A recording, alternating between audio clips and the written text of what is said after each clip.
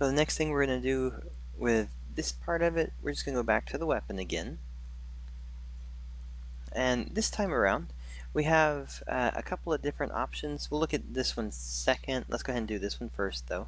This one is going to be the direction you can shoot, and you can tell it what direction. But before we do that, let's do the line of sight. So when the weapon is facing and pointing outward, if you trigger a spot, so I walk into the purple area, it's going to ask a couple of questions. If I enable the line of sight, it's going to say, can it shoot if target's in range of this one? And as long as I'm in range, it'll start to shoot at me, whether I'm blocked or not blocked. You have the other option you could choose is shoot if target is in sight, meaning it can actually see you. I could stand behind the block and it knows I'm there, but it won't shoot me.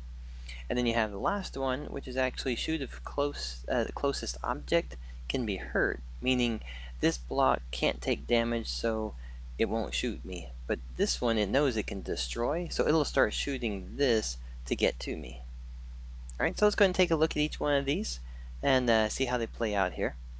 And while I'm thinking about that, let me double check on these blocks just to be sure health is either turned on or off.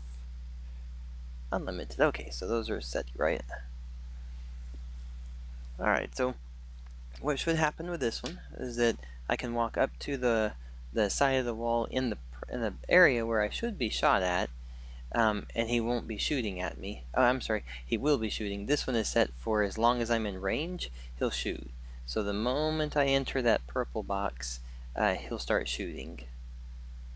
Now when I'm out of the purple box, I'm in line of sight, but I'm not in the purple box area that we had, so he's actually not shooting at that one.